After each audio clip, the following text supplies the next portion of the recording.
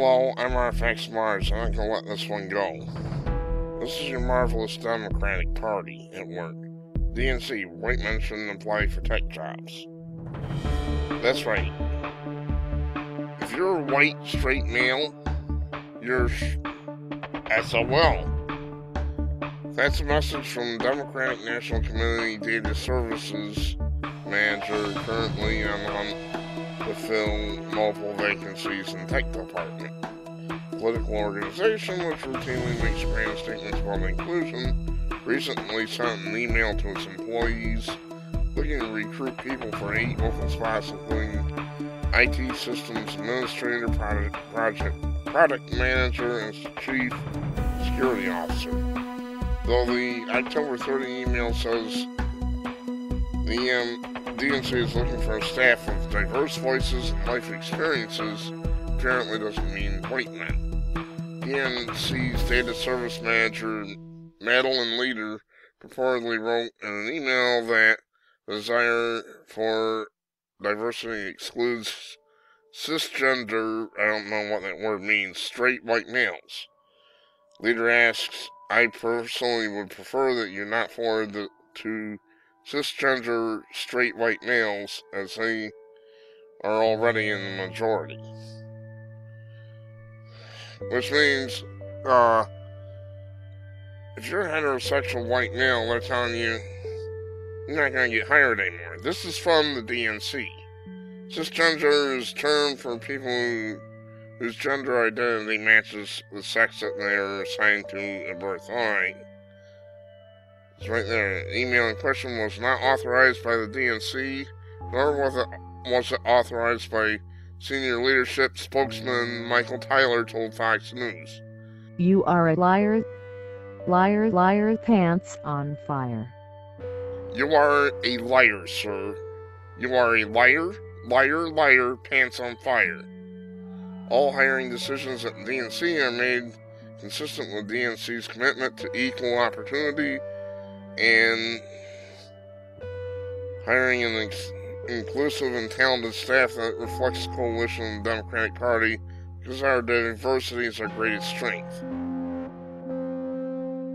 That is incredible bullshit. Daily Wire, which first reported the incident, posted a screenshot of the email sent to DNC insiders. And here's the email in Daily Wire. As you may have heard, we are rebuilding the technology team into a robust, well-oiled machine that can tackle all elections from presidential down to dog catcher and school board. What's more important is that we are focused on hiring and maintaining a staff of diverse voices and life experiences, something that we desperately need if we hope to secure the future of our country. We are building a distributed team tech, so most of our positions are based on wherever you happen to live. Please let me know if you have any questions or concerns, and feel free to forward them to contacts. I personally would prefer that you not forward the cisgender straight white males, since they're already in the majority.